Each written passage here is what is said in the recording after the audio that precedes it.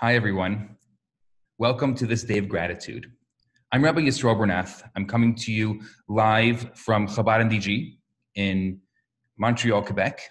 And the first thing I like to do is show gratitude to M Squared for this uplifting series of videos and the opportunity for me to be able to share some words with you, as well as my colleague, M Squared Montreal cohort member, Rabbi Josh Berkowitz, for helping me prepare this little presentation.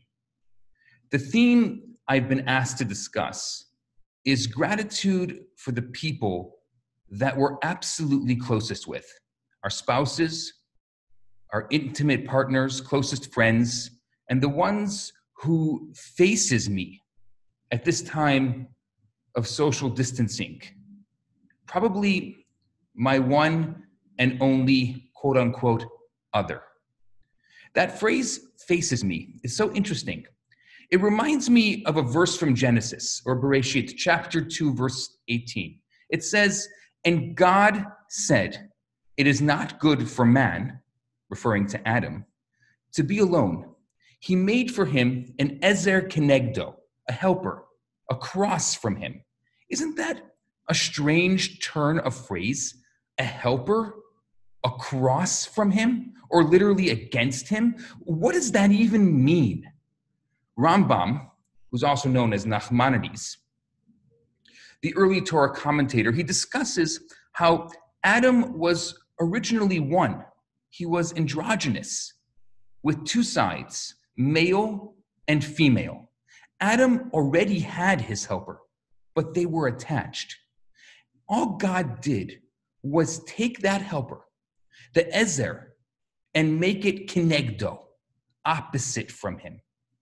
All that they could have space from each other and come together as they wanted.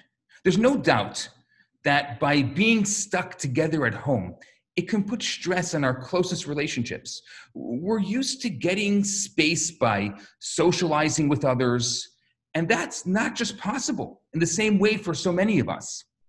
So how can we get through this experience with gratitude for our closest partner if it's such a difficult time right now? If it's easy for you and everything's going great, then fine. You don't need me to tell you to be thankful for your relationship. But even if it's not going so well, can you still have gratitude? And that gratitude will help you get through this and come out even stronger. On these same words from the verse Ezer Kenegdo, Rashi, another early commentator and probably the most famous and most literal of all the biblical commentators, has an even simpler explanation for the strange phrase.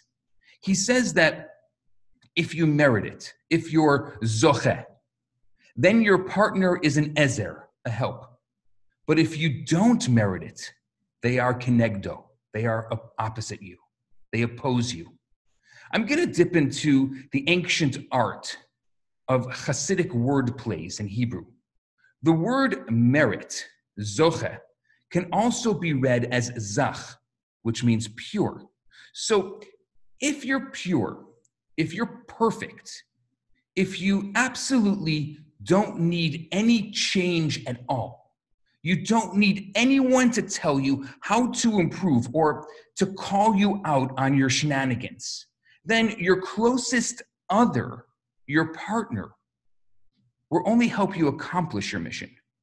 But if you're totally not pure, if you still have some things in your life that you need to work on, you're not 100% perfect and complete, then you can expect your partner to be kenegdo. They will oppose you. Why? Because that's when we need to be thankful.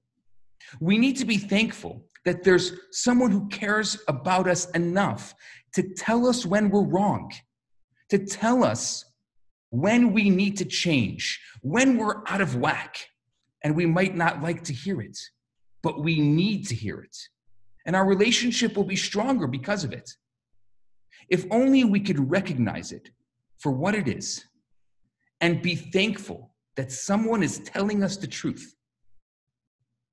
That is something incredible. When we have a partner who's an Ezer Kenegdo, then we're not alone. God says it's not good for us to be alone. And an Ezer Kenegdo, a friend or a partner who knows when to kick us in the you-know-what, is an antidote for loneliness. And when things become good for us, as Nachmanides concludes, when God says something is good in Genesis, it always means that it's something that is going to last. So my friends, thank you for this time that we're sharing together.